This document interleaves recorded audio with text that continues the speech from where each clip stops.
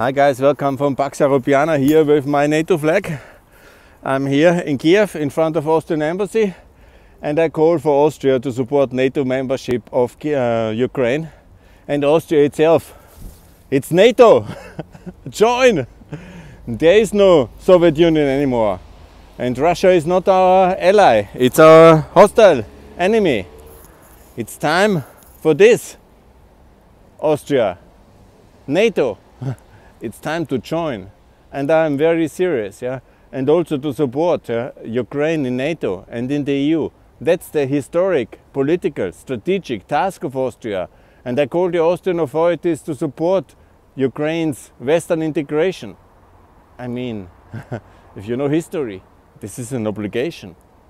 We are not a Russian oblast, even if Mr. Schüssel and Schallenberg, Kern and Kneißl behave like that, and Leitl. But this is wrong. Here. And if you're not ready for NATO, at least be ready for the European Union. Here, the flag of '95. You remember? You have forgotten? I haven't. If you have, that's a serious problem. We are part of the political union. This is what the Austrians have voted '94. This is what we are. We are not a Russian oblast on the way just for 500,000 in the Rosneft board, or in the Lukoil board, Mr. Schüssel, or with some Sochi dialogue and some mining concessions in Russia, Mr. Leitl. No, no, no, Mr. Kern. This is not what Austria is about. We are part of the European Union. Oh. Hopefully on the way to NATO. Anyhow, it's getting cold. I don't want to be too long. It was a long day. But the day and the darkness is not over for the Ukrainians. They are under threat of Russian tanks again in 2022.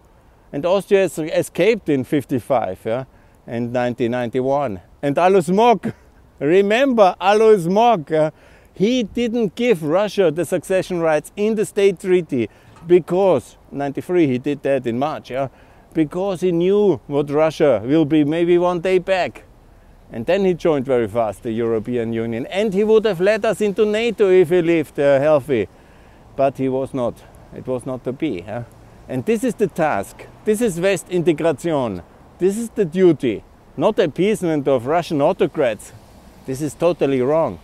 And how badly Austrian foreign policy was until after 2014, not able to help Euromaidan, being still involved in a lot of dodgy money laundering schemes and things like that.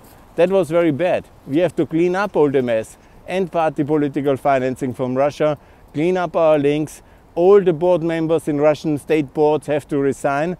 The Sochi dialogue has to be dissolved. And we need an examination committee in the Austrian parliament for Russian party funding links and to join NATO, obviously, and support Ukraine's Western integration.